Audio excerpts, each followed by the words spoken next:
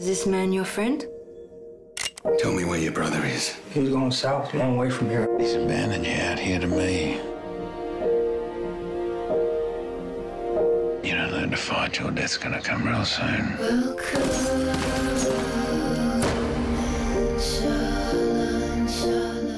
Hi, I'm Leah, and I'm here today with Brenna and filmmaker David Michod, who stopped by to talk to us about his latest film, The Rover. We've all just seen it.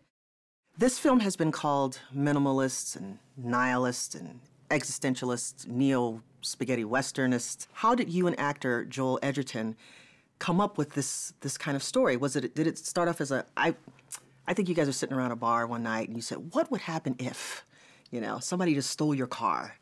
It's kind of how it started. We were pacing around in our friend Spencer Suss's backyard in West Hollywood, just throwing ideas around. And it was kind of started as literally as simply as that. And I don't remember, Joel and I spent about 10 days thrashing the kind of skeleton of a story out, and then I went away and wrote the first draft. And yeah, it's weird. I keep hearing all this stuff about how elliptical and spare and how not divulging of information the movie is, and yet I kind of weirdly feel like it's all there. It's very lean. I mean, I wanted to make a movie that was very elemental and almost played like a sort of dark, violent fable. I think I'll start with the elephant in the room, the Twilight star Robert Pattinson. Now, I always knew that he was better than Twilight. What made you realize it to give him this chance? It wasn't until I came to I knew I was going to start casting for the Rover, and I knew I wanted to see him. I went out and watched a couple of other things like Cosmopolis and Water for Elephants, and from what I can gather, that he's playing that kind of very still brooding thing that he does in Twilight. Having met him, I straight away realised that those characters he's playing in those movies these are performances he's giving, because he's not those guys. I felt like his performance and Guy Pearce's performance were really stunning performances and something very different than we'd ever seen either of them do before. And I'm wanting to know, what kind of work did you do to get them to deliver those kinds of performances and make those kinds of connections with each other as well as with those characters? Well, I mean, it's always a product of a lot of talking. I mean, it's kind of a cliche, but I'm a subscriber to the idea that 80% of a director's work is casting. If you get the right people in the right places, then all you're really ever doing on set is just massaging. But, before we were on set, there were a lot of conversations that need to be had, because there isn't necessarily a hell of a lot on the page that is, there aren't a hell of a lot of indicators as to how the characters should be played, and this was certainly true of Guy's character. I think in our kind of that week before we started shooting, when finally I got to have him with me in South Australia, it became really apparent to both of us that what we were contemplating creating was really quite a monstrous creature of a character.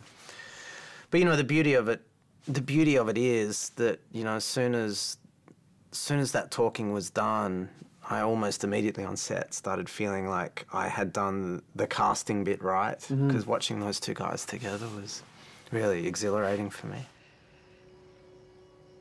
The only thing that means anything right now is that I'm here, and he's not.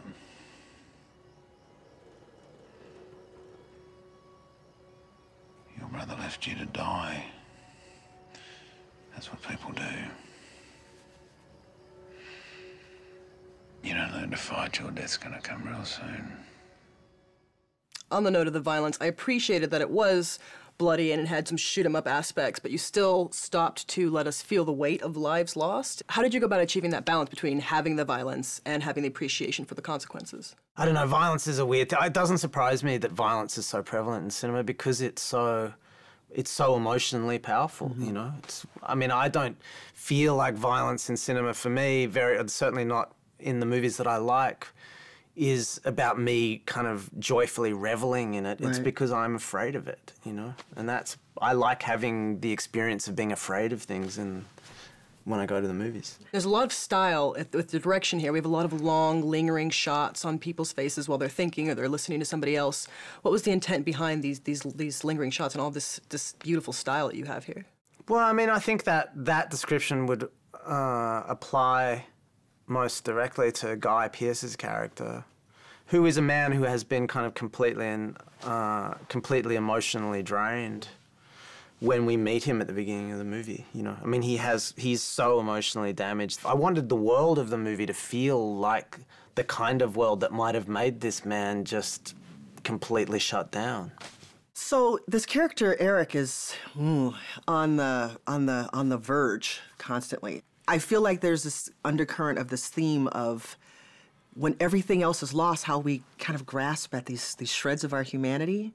I mean, that for me is what the movie's about. It's about, I mean, and it's also one of the things that makes this movie for me, as strange as this sounds, a lot more hopeful than Animal Kingdom was. Mm-hmm. You know, Animal Kingdom, I think, is a much bleaker movie because it's an entirely, where it ends is almost entirely loveless, you know? Mm-hmm. Whereas this one is exactly that for me. I wanted to make a really kind of elemental story about a small number of characters in a vast and very inhospitable landscape, discovering that discovering that basic human need for connection with other people, you know, especially not just in spite of, but because of incredibly challenging circumstances. David Michod, filmmaker, writer, director of The Rover, thank you for stopping by and having a conversation with us about your film. Cheers. Cheers. Good. Close enough.